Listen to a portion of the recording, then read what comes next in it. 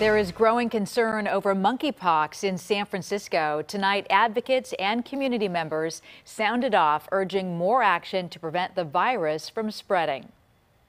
Our monkeypox hotline now receives 1 to 2 calls per minute from community who have questions or believe they may have been exposed and are desperately seeking access to vaccine. San Francisco is calling on the federal government to dramatically scale up its distribution of monkeypox vaccines. Good evening. I'm Julie Hayner. And I'm Alex Savage. Tonight, hundreds of people tuned in to hear about the virus and the city's efforts to vaccinate those at risk. New at 10, KTVU's Jana Katsuyama joins us now live. And Jana, another vaccine clinic was held today and supplies ran out fast. They did, Alex. Some people waited hours today at one walk-in clinic at SF General to get the vaccine, only to find out the supply had run out. And at tonight's virtual town hall, officials tried to answer some of the 200 questions that came pouring in. For a second day, hundreds of people lined up outside SF General Hospital, hoping to get a dose of the monkeypox vaccine.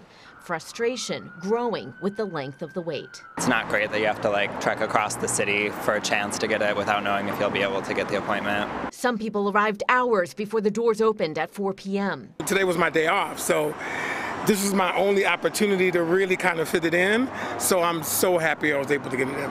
But within 2 hours, those waiting were told the supplies had run out. It's especially frustrating because we've been through so much with COVID. It seems like the infrastructure to be able to deploy a vaccine, give people information, have people schedule appointments, seems like that's a skill that the city and many of these institutions should have developed. And it's a little weird that we're not deploying that right now for this. Supplies of this Jynneos vaccine are extremely limited. At a virtual town hall meeting Tuesday night organized by the San Francisco AIDS Foundation, more than 500 people logged in to get the facts about monkeypox, including symptoms. Fatigue, kind of body aches, flu-like symptoms. So, maybe feeling like you're going to start developing a cold. So that's essentially what starts kind of at the beginning. Health officials told people to check carefully for the characteristic rash and said the lesions can range in size. So it's a rash that kind of starts off as typically kind of reddened, like just kind of rashy red area, red patch on your skin,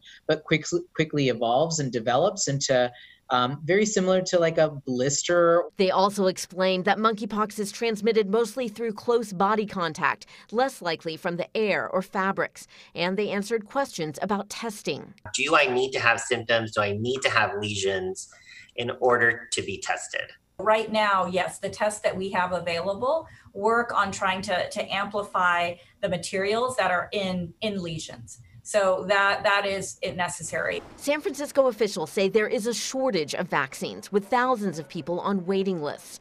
Health officials are giving priority to those with known exposure. During Pride, multiple events have blasted out messages about potential exposure. That's also qualifying somebody as eligible for the vaccine. At a news conference earlier in the day, officials called on the federal and state governments to take action to increase vaccine supplies. We are asking the state for 35,000 vaccines today for us to be able to get vaccines into arms.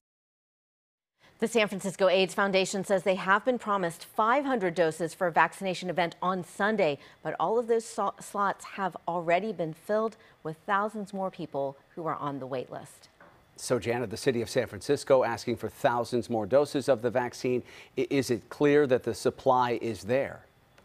Well, right now, the federal government is saying that it could take up until next year to get several million doses out, but they are working to try and get the supplies increased and get them out. But basically, they send it to the states, then it's up to the state to do the distribution. All right, yeah, hopefully more vaccine doses are coming soon. Jana Katsuyama live for us tonight. Thank you.